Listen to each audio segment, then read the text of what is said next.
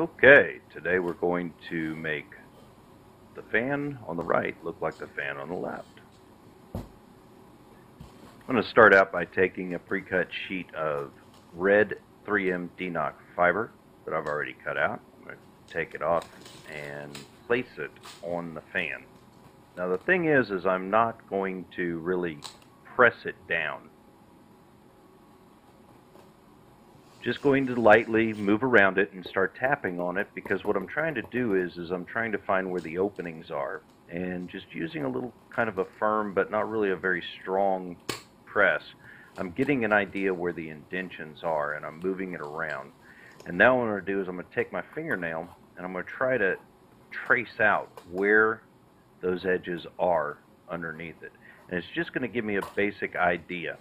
Then once I know where everything is basically at, I'm going to start heating it up, and this is where it gets fun, because this is where the 3M actually starts becoming pliable, and you can start moving it around and getting it to start forming around the edges.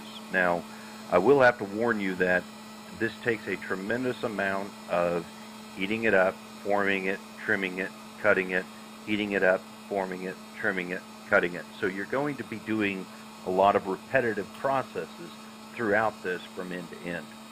So as you can see, I'm moving this fan closer and further away from the heat source, because I don't want to get it too hot, but at the same time I want to keep it somewhat pliable so I can start really tracing around and getting the edges of what I need to trim out.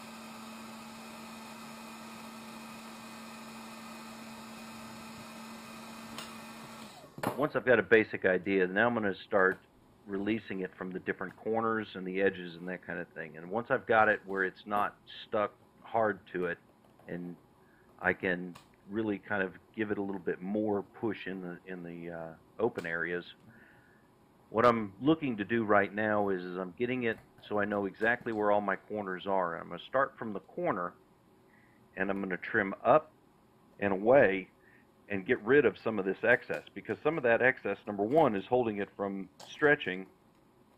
Number two, it's holding it from being able to form very easily. So I want to get rid of as much excess that's causing me problems as possible. So that's what I'm going to be doing here is I'm cutting through, and I'm going to be cutting out all of this excess. Once I've got all that excess out of the way, so I know that things aren't going to be holding in areas that I don't want it to, then I go back to that warming the carbon fiber thing up again. As you can see now, I'm able to actually get in there with this carbon fiber and start wrapping it around those different spines. Again, I have to pull it away from the fan sometimes, or away from the heat source, because sometimes it just gets way too hot too quick. And it really takes a nice balance between moving it towards that heat and keeping it warm, but not getting it too hot where you can't work on it. And so that's what I'm doing is I'm forming those edges around, I'm bringing it in. As you can see, there's places where I'm kind of having to stop, and this right here is where I will go in and past the point that I know that this thing has to lay down, but where it's creased at, I will cut, and that will relieve that vinyl from trying to fold over or crease on you. And so once you get that cut, you can then start pushing this while it's still soft in and around each one of those tines. And as you can see right here, I'm going to go ahead and cut this out, and then that way you can see now how it lays down a little bit easier. Now I'm going to be able to heat that up and work that corner a little bit more. Also, these fans have got some really cool little kind of curves right before one of the center spine comes out. So really working those curves and keeping those formed as I keep doing this, because every time you heat it up, it wants to go back to its regular shape. And so you want to make sure that when you form it, it's going to form it right into where you want it to. Now here I'm trying to get the corners, and the corners are really a pain, but you got to work them. I mean, it just takes time to work them. As you can see right here, I'm going to take that little razor and I'm going to cut a relief spot, so one side will fold a little bit more to the right easier, and I'm able to get those things tucked in and tucked under and around those spines. Now I'm spreading those out, and right here I realize I didn't cut it far enough, so I need just a little bit more of a cut in to allow this stuff to form and roll. As I said, there is a lot of heat it, form it, trim it, do it again. Heat it, form it, trim it, do it again. And one of the biggest keys that I can say that you should always have is plenty of very, very sharp new razor blades. Because as this stuff heats up, it gets thicker, it gets tougher. And you need to have a really, really sharp razor blade to work on these, or you're going to be really frustrated with it. When you don't have a good razor blade to work with, it's just really a pain to try to trim and cut and everything else.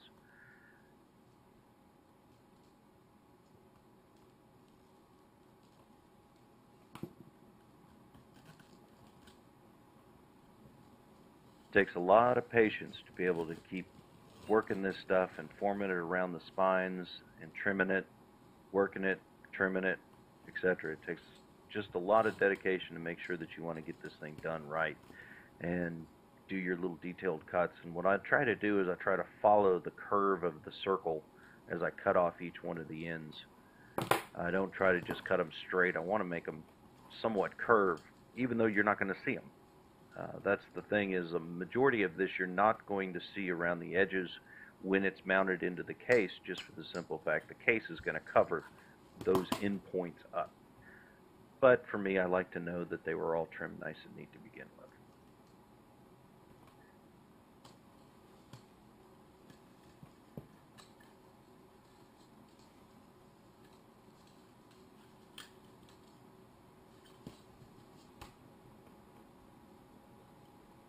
This right here, when you're trying to trim it underneath between the fan blades and back there, that is the most critical place. You really need a good, sharp, brand new blade.